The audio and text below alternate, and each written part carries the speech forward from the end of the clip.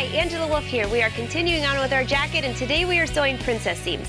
With this jacket, there's one in the front. With this trench coat, it's the front and the back. Either way, it's going to be the same process. So the princess seams allows for a little bit better fit, and you can see this is the side front, and this is the front piece. So this curve has to fit into this area. So it's real important to give yourself notches on your fabric, like I have here. And then here's the back piece. So I'm just going to show you quickly how to sew this and press this. So the first thing I'm going to do, this is the center back, this is the back princess. I will be lining up these notches as I sew. All right, so let's get to the sewing machine. Now, depending on your pattern, it depends how it was graded. You might have a piece that sticks out. Ignore that, because once it's pressed open, what you need to focus on is your seam allowance here.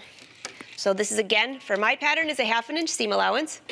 I have the stitch length at 3.0, do a little back stitch, and this is how I sew the princess seam. I have the flat piece on the straighter piece on the top and the curvy piece at the bottom.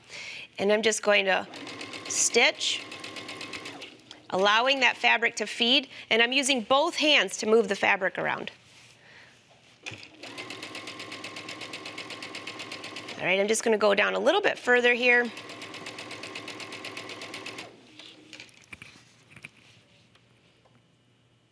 Okay.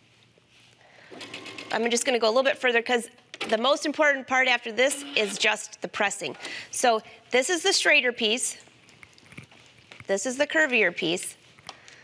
There, you want to make sure there's no puckers when you do this. The front piece is a little more challenging, and let's go to the pressing here.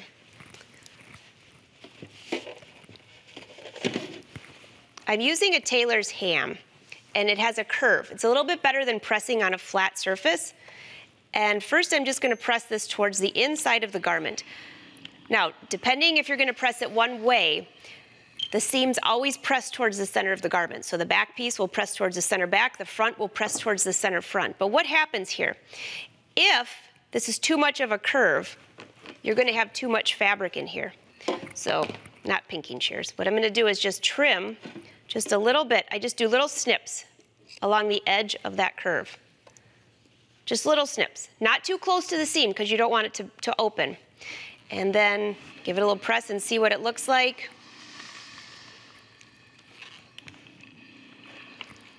And now from the right side.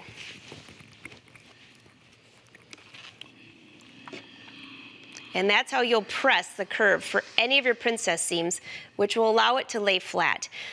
If you're using a smaller seam allowance, like a 1/2 inch, you don't have to do too much snipping, but just compare. And in the front, for a little bit fuller bust, you'll have to do a little bit more snipping. So next, we're going to be sewing together our patch pocket. Enjoy sewing your jacket.